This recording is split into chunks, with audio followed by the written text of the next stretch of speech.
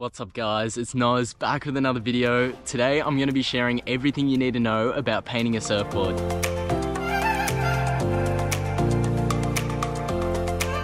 Whether you have some experience painting or if you never attempted it, by the end of this video you'll have all the information and skills you need to paint a surfboard. First things first, what do you need to get started? Obviously you're going to need a surfboard, then a paintbrush or pen, pencil, eraser, masking tape, sandpaper, steel wool, clear acrylic spray, and most importantly, some paint. I prefer to use pens because I have more control and it's just way easier. SurfPaints is supporting today's video and we're doing another giveaway. I'll provide all the info about how to enter later on, so make sure you watch the whole way through. And thanks to SurfPaints, you can actually buy a starter kit which has everything included. And now for the hardest part is choosing a design. This always takes me so long to come up with because you want it to be perfect. And what I like to do is just go on my phone and flick through Pinterest and stuff, try and find inspiration from other people. But just in general, you want to consider your personal style, favorite colors, and any patterns or images that inspire you. I'll pop up some of the artworks that I've done.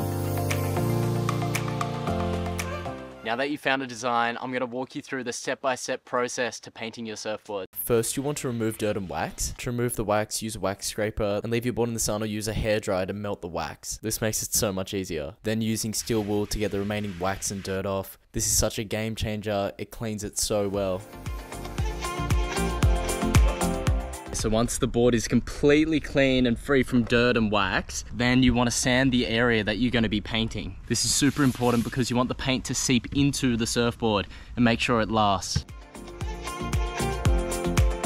Now this is the design and I'm basically just going to be sketching it.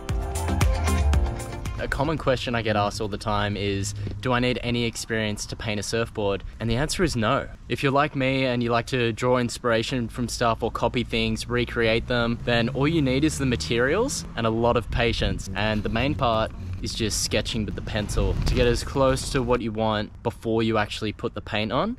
Okay, so this is what I've got so far. It's quite different to the original design, but I've kind of put my own flair on it. Let's move on to the other side. And another super common question is, how long does it actually take to paint a surfboard? I'd say this today will take me around 1 to 2 hours if I wasn't filming. Some could honestly take 10-20 minutes. It just depends how complex your design is. So I finished sketching and now it's time to paint. Give it a big shake. First, you want to create an outline where your pencil is and then just fill it in.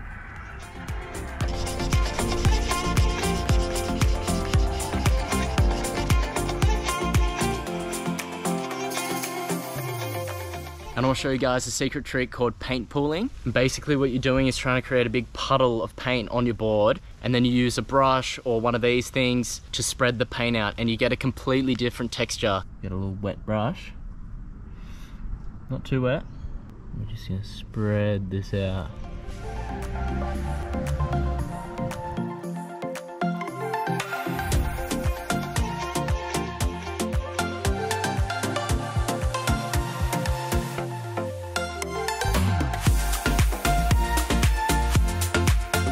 Alright, this is what I've got done so far. It's not perfect, and to be honest, it never is, and that's kind of what makes it unique, even when you're trying to copy something. You can see I've tried a few different techniques with like the pooling and stuff, but now we're going to start on this, outline it, and fill it in.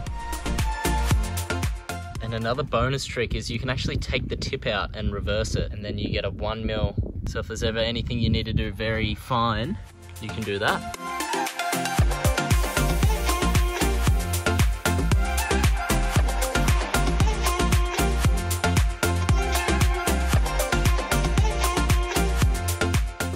While we're waiting for the board to dry, I just want to answer another question. What types of paint can you use on a surfboard? There's two main types. The first one is polyester resin, and this is the one that the professional artists like airbrush surfboards with. And then the other one that everyone else uses is acrylic paint. Acrylic paint is water-based and it's way quicker to dry and just so much easier to use. Here's the job. You can see it's very imperfect. I kind of like the homemade look, and like I said, there'll be wax on it, so it'll probably look sick. And lastly, how does the paint stay on your board? And this is by using 3 layers of clear acrylic spray or clear coat. It doesn't matter what paint you use. If you put 3 coats of this on, that paint isn't going anywhere. To do this, spray in a sweeping motion 15 to 20 centimeters from the surface, making sure all of your artwork is coated. Then wait till it's dry to recoat.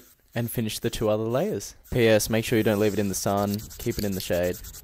Now for the giveaway, I've teamed up with SurfPaints again, and we're giving away 1 pack of SurfPaint pens to 3 lucky winners. We'll be picking 1 winner from YouTube, Instagram, and TikTok. All you have to do to enter on YouTube is comment the word paint, and then be subscribed to SurfPaints and Surfing with Noz. And then to enter on Instagram and TikTok, there'll be a separate post for those, and you just need to follow both of us and tag 2 mates in the comment section. The winners will be randomly selected 1 week from when this video goes live, and we'll post them on our stories, so stay tuned for that. Best of luck to you all. Yo! Here's the final artwork. Definitely looked better with some wax on it. I'm stoked with how it came out, and I learned a lot of lessons along the way. Let me know in the comment section what design you'd put on your board. And that's everything you need to know about painting a surfboard. I hope you found the video helpful, and feel free to use the code NOZ25 for a juicy 25% discount off all surf paint products. Subscribe for more surfing content, and don't forget to enter in the giveaway. Thanks legends, keep frothing and happy painting.